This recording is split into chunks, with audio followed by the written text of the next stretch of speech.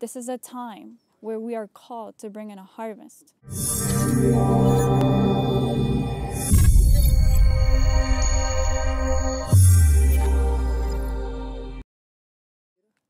So right now I'm standing at Mount Carmel.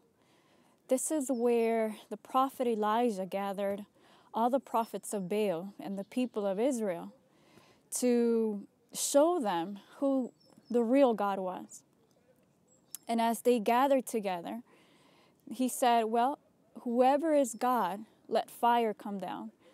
And as he prayed, fire came down. And then, of course, the people of Israel turned their hearts towards God. This is a season where God is going to use people like you and me, just common people, that have a heart for God, to reconcile the people back to Him. He's going to use people who are willing to put their lives on the line.